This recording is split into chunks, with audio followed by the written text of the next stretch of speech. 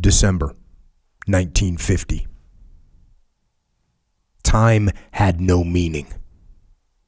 We labored through infinite darkness in ghostly clouds of snow over an icy path that rose and fell but seemed to lead nowhere. We saw only the back of the man ahead, a hunched figure in a long, shapeless parka, whose every tortured step was an act of will.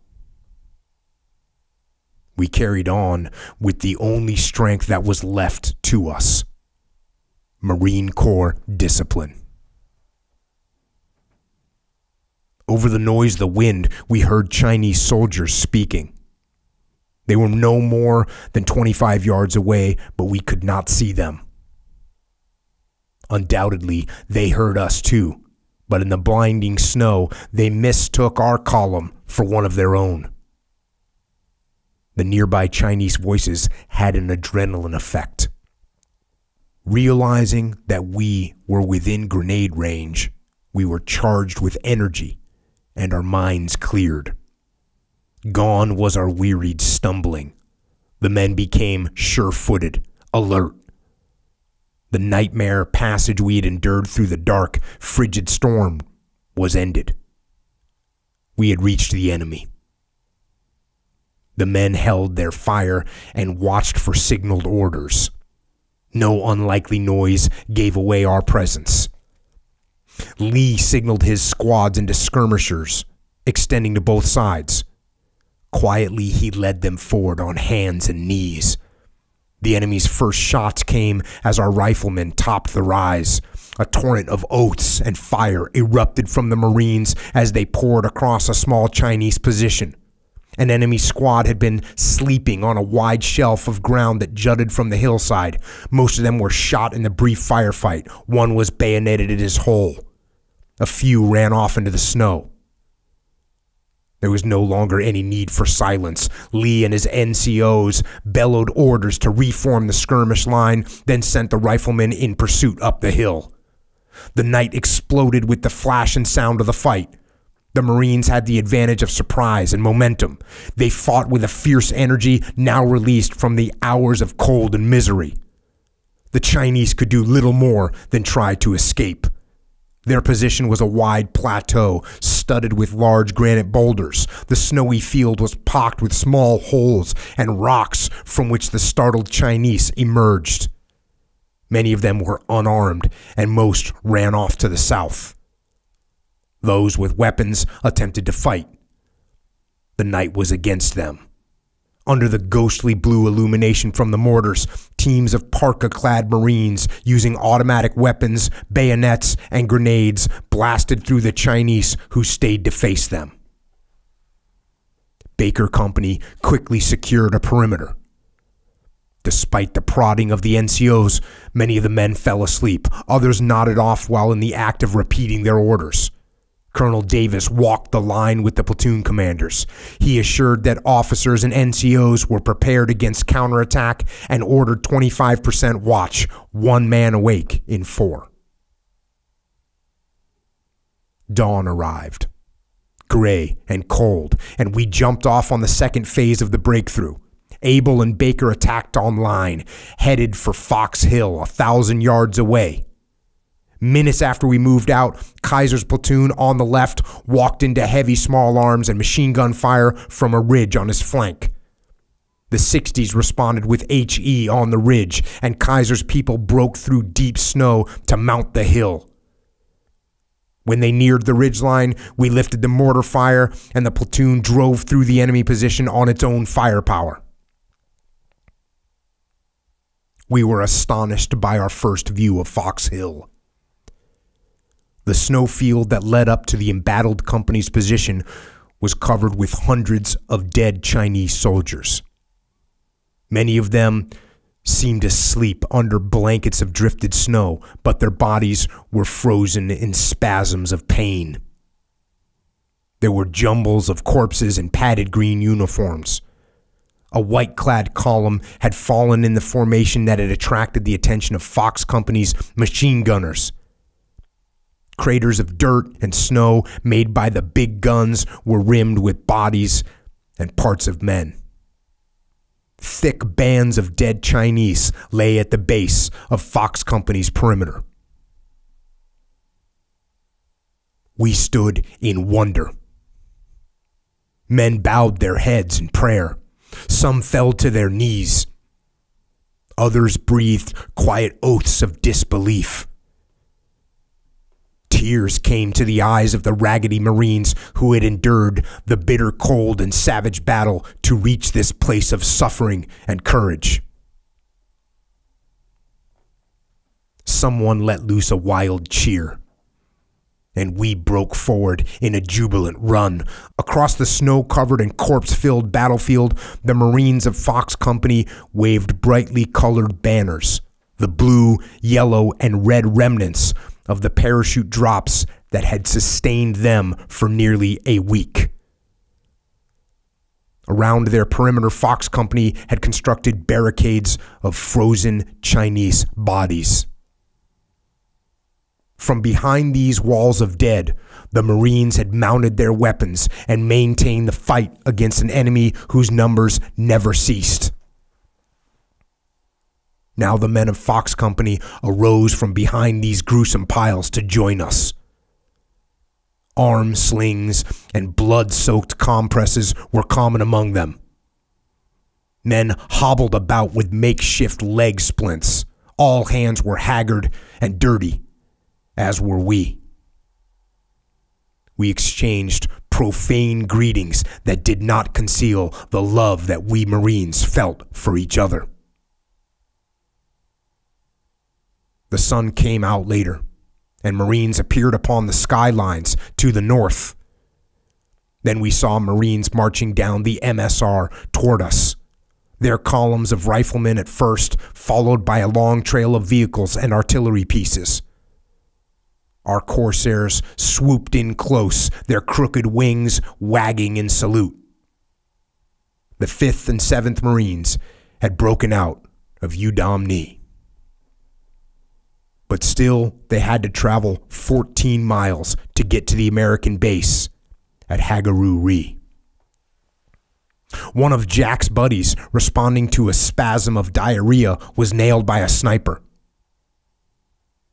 Galappo went to help the man who cried in pain as he flailed about in the snow he had just soiled.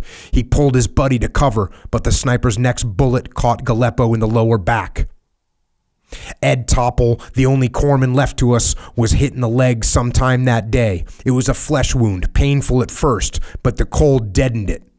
Topple was not about to turn himself in. He patched up his own leg, chomped on a cigar, and limped about, taking care of his Marines.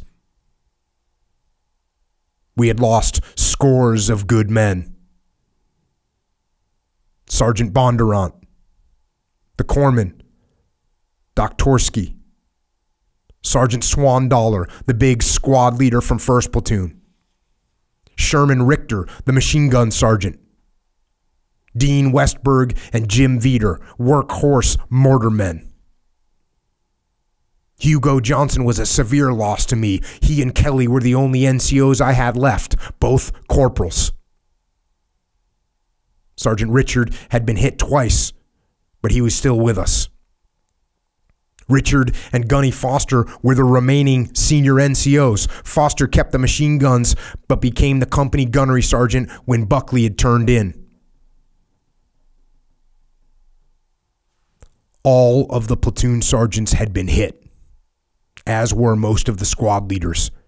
We had corporals and privates stepping into leadership billets, but they were combat experienced Marines, and they knew the work. The Marine column that came out of the besieged Udom-Ni had hundreds of jeeps, ambulances, and trucks, as well as big guns of the artillery regiment. Many of the trucks were filled with wounded men, and some were stacked with the corpses of our killed in action. While the rifle companies secured the high ground, the column crept along the road, often grinding to a halt.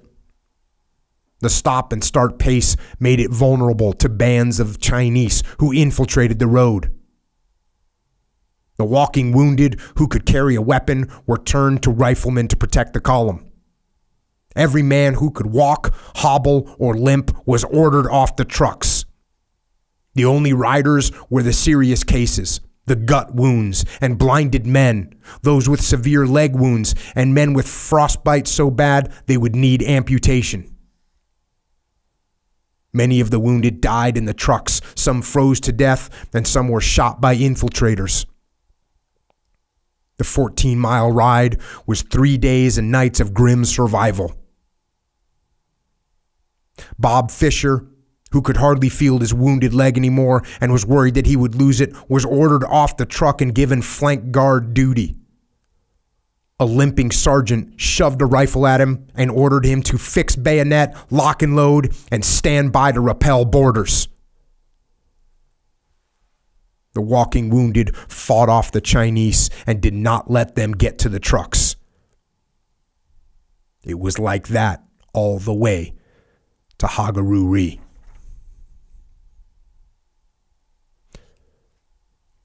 The rifle companies of the 5th and 7th Marines stayed in the hills, guarding the MSR as the column pulled into Hagaruri. The garrison of the town came out to meet the bedraggled Marines who had run the 14-mile gauntlet of fire and ice. There were trucks and jeeps with their windshields shot away and their hoods and sides peppered with bullet holes and gashed by shrapnel. Wounded men were stuffed in layers in the backs of the trucks. Others were lashed across the hoods or tied to the fenders. There were many more trucks filled with corpses than had started the journey. As the walking wounded came within sight of the town, someone commanded them to fall into ranks.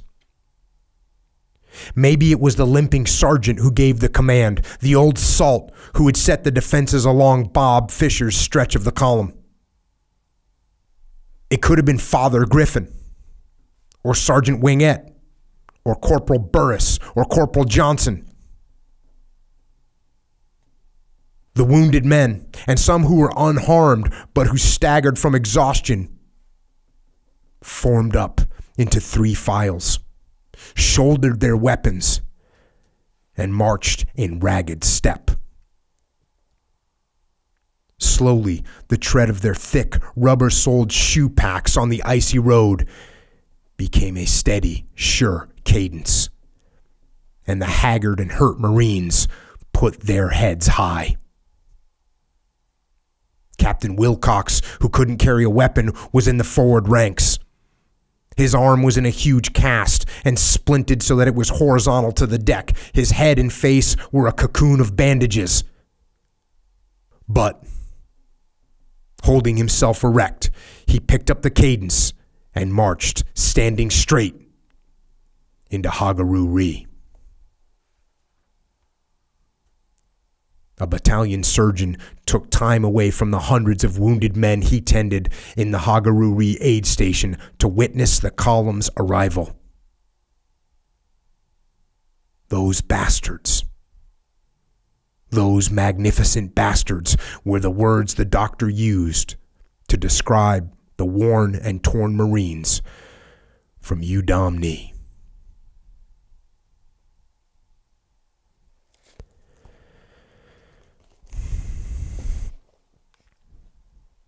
And that is from the book Colder Than Hell by Joseph R. Owen, who was a mortar platoon commander in Baker Company, 1st Battalion, 7th Marines. And we covered that harrowing book in podcast number 53 in 2016, but I always think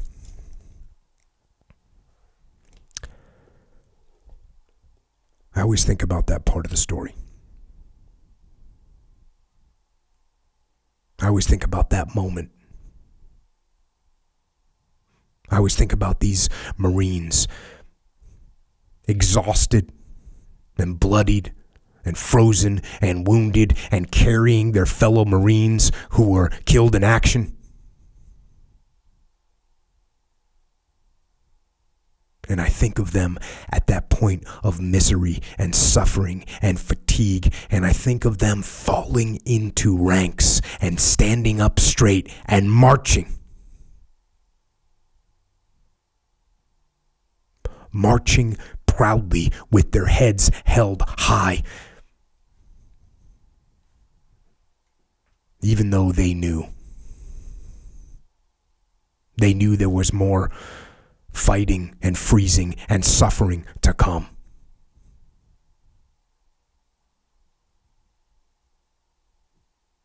And I think that is a good example. A good example for me to follow, a good example for all of us to follow. When the times are tough and the challenges just keep piling up.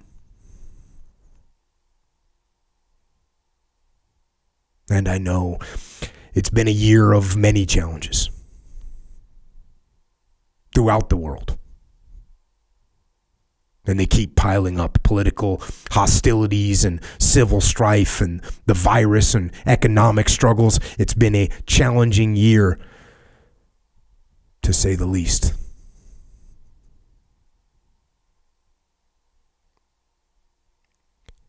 But you know what?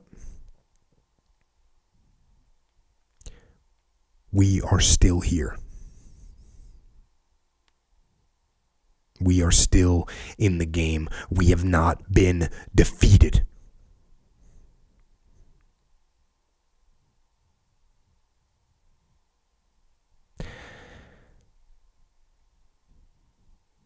So stand up straight. Stand up straight and march forward. And give someone else some encouragement. Let them see you standing strong. Set an example.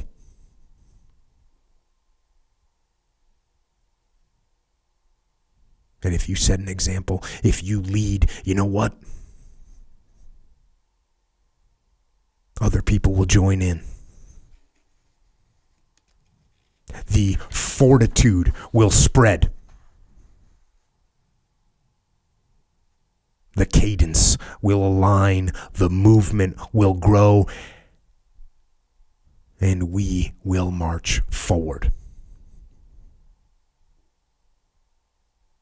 We will march forward together into the future.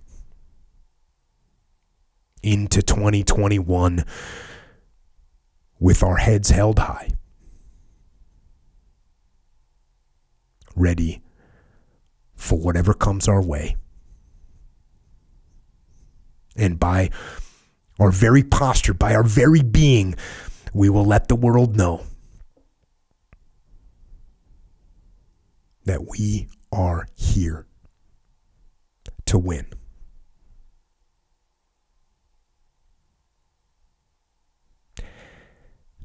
Happy New Year, everybody. And stand by to get some.